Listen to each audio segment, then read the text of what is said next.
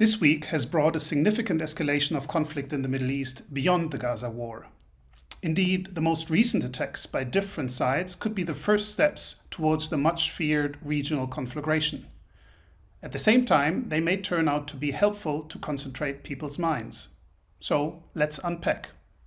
First, there is much more to the term regional escalation than the so-called three evil H, Hamas, Hezbollah, and the Houthis. Often lumped together as Iran's proxies, we know by now that they have their own goals and grievances. Simply assuming that they are tools at Tehran's disposal may be politically opportune, but is also analytically wrong. Sure, they receive support from and collaborate with Iran, yet they also have their own agendas. Disregarding these will lead to ineffective policies. What is more, these groups' actual agency works the other way round too. Because Tehran doesn't control them, it also cannot fully constrain them when it wants to issue further escalation. Because if the 3 months following Hamas' terror attack in Israel have shown anything, it is that while all actors, state and non-state alike, try to use the volatile situation for their own gains, regional powers like Iran and Saudi Arabia are not interested in a widening of the conflict.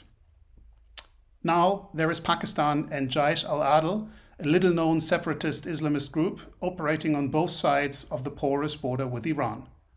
Which leads me to my second point. There is much more to Iran than the nuclear file, internal repression, or the quest for regional dominance.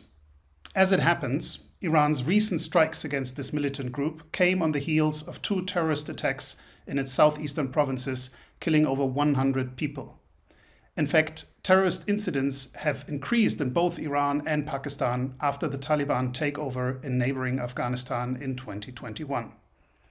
Yet Iran's instabilities go further than terrorism. Especially peripheral regions like Sistan-Baluchistan in the east or the Kurdish and Arab parts in the west have faced long-standing neglect from the central government, coupled with outright ethnic and religious discrimination. Then there is sectarian strife, often stoked by outside actors, and regular crime like drug trafficking and weapons smuggling. Make no mistake, the Islamic Republic of Iran is a thoroughly repressive, inhuman, misogynist regime that ought to be gone rather sooner than later. The Woman Life Freedom Uprising has shown how little legitimacy and support it has with the Iranian people. Alas, the continuing brutal crackdown also demonstrates the leadership's grip on the country. Still, seeing Iran only in black or white, good versus evil terms misses the bigger picture and therefore will again lead to bad policies. Any long-term strategy will therefore have to consider the complex situation on the ground, whether in Iran or the broader region. This includes in particular the actual demands of people living there.